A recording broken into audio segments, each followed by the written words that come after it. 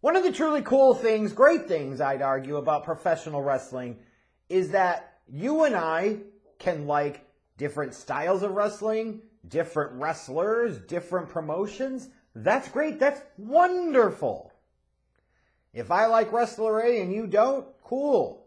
No sweat off my balls. If you like wrestler B and I don't, cool. Should be no sweat off of your balls or cooch. Right? Wrestling at its best should feel like a variety show in that it has something for everyone. It's really this unique, special form of entertainment. That's what it is. To the idiots that you always hear that'll talk about, oh, wrestling's scripted or fake. Of course it is. What isn't fucking scripted or fake in this world? Real talk. What isn't? Politics is. Everything in TV is fucking scripted and fake. Your reality shows, for the people that'll say that dumb crap about wrestling, they'll watch even faker ass reality TV shows. You talk about stage shit, and we haven't even gotten to sports. Oh, don't you dare talk about sports. Yeah, it has a betting line involved, but it's absolutely above board. Fucking delusional. And that's a great thought. Delusional. Because delusional is what people can't help themselves from being, it seems like, when it comes to John Cena every single time he comes back to WWE now. Look, there are a number of you watching this video, many people that are online, that grew up with John Cena with them being a kid because they didn't know any fucking better, believing the perpetual preponderance of propaganda that was pumped out by WWE, and hush of loyalty and respect, I'm part of the C Nation, and said, you know what, that's your freaking hero. Understood. Like, I grew up watching guys like Hogan and Warrior and shit. So I get it, right? I don't knock you for that. You can't help the environment of wrestling with which you came up in. So if you're happy that he comes back, great. But the problem is, every time he comes back, the delusions begin again. The disconnections from reality never cease. And the pathetic propaganda goes forward full steam ahead. Now look, I understand as a promotion, WWE has to promote propaganda whenever John Cena comes back. As sure as it's annoying when I hear them say, like, it's the greatest of all time. By no fucking measure is he the greatest wrestler of all time. Absolutely none. But you can't be naive about it as a fan. You know that's the name of the game, and WWE will do that shit. They'll overhype everything. That's what a promotion does. That's called promoting. It's delusional, it's disconnected from reality, not supported on any factual basis whatsoever, but hey, whatever. But it's when you start to see wrestling media and wrestling fans start talking about John Cena being the greatest of all time, John Cena this and John Cena that, and it just drives me fucking nuts. Look, Cena is a big name in the history of WWE, in the history of professional wrestling. Nobody can take that away from him. Even if I don't like the performer, I don't like the wrestler, I don't like the guy, that doesn't change, right? He is one of the biggest names in wrestling history. That's a fact.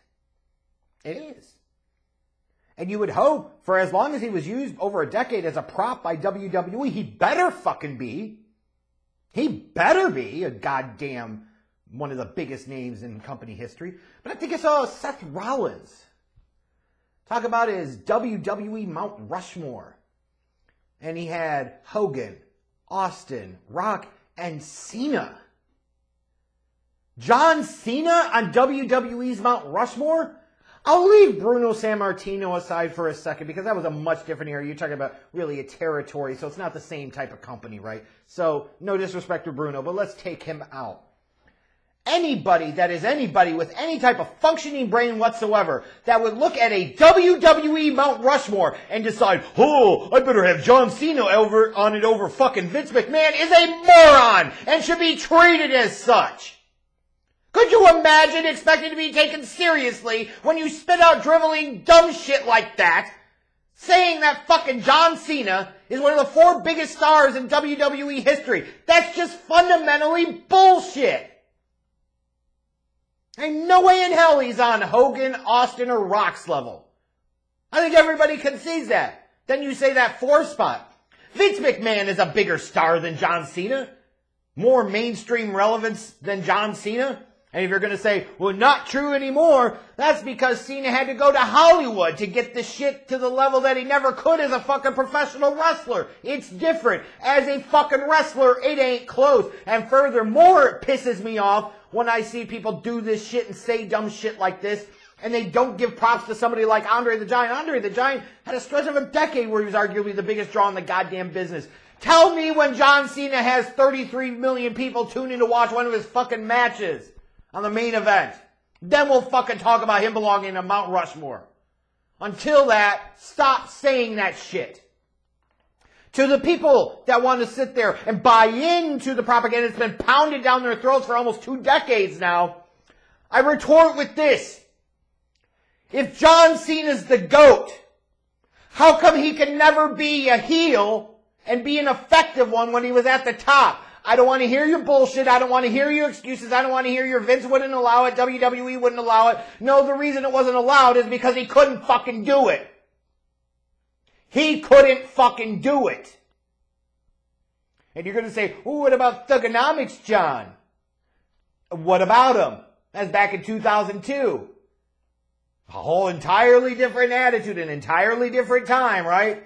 It wasn't corporate breakfast club fucking Cena, that's for damn sure. And furthermore, if he's so goddamn great and awesome, if he's truly the GOAT of all time, how could the only reason that he gets you pretty unanimous cheers now from the fans is because he goes away for months of a fucking time and comes back? How come a guy that so many people talk about belongs at WWE's Mount Rushmore, so many people talk about being WWE's fucking GOAT, couldn't get the right damn crowd reaction for over a decade to the point where the WWE had to put out an intentional shift in how they talked about things? They blew up their use of canned noise to cover the boo Cena used to fucking get. He's supposed to be the hero and he's getting booed out of the building half of the fucking time. No, that's not the fans' fault. That's Cena's and WWE's fucking fault. GOAT my ass.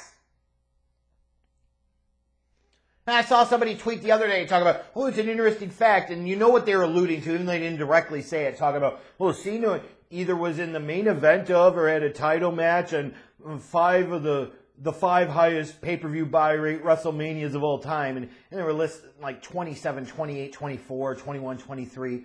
And when you look at those, you say, well, fucking Rock was the biggest draw for 27 and 28. I can't imagine that being argued. 24, some people rightly pointed out on Twitter, that's Floyd Money Mayweather drew that. He certainly didn't hurt, right? But Ric Flair's retirement match, I would argue, is a bigger draw. Taker Edge in the main event, the streak, was a bigger fucking draw. 21, Batista.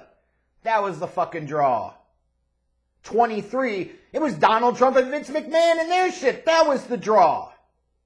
So even the shit that people want to talk about, and they use it directly or indirectly as an attempt to peddle the propaganda for pro-Cena GOAT shit, leave out so much goddamn context. Look, if you like Cena, fine. Stop fucking lying about it. If he was so goddamn great, how come he couldn't properly control the crowds for over a decade when he was at the fucking top? If he was so goddamn great, how come he didn't elevate more talent that he worked with over the years?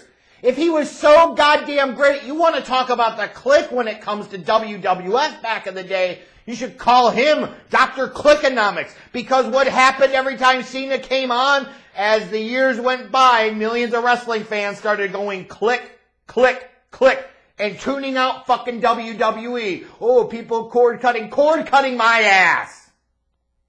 The only reason people are that pumped up to see Cena anymore, it was a guilty pleasure of them for years. They got fucking addicted to it like meth or heroin or some shit like that. And now they get a little bit of a hit, and they're like, ooh, that feels good. And then he goes the fuck away. GOAT my ass. WWE Mount Rushmore on my ass. You like Cena? Great. Be honest about who he was. That's all I ask.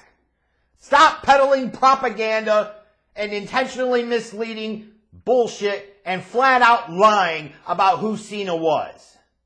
This, once again, was your yearly reminder of why this John Cena propaganda is fucking ridiculous.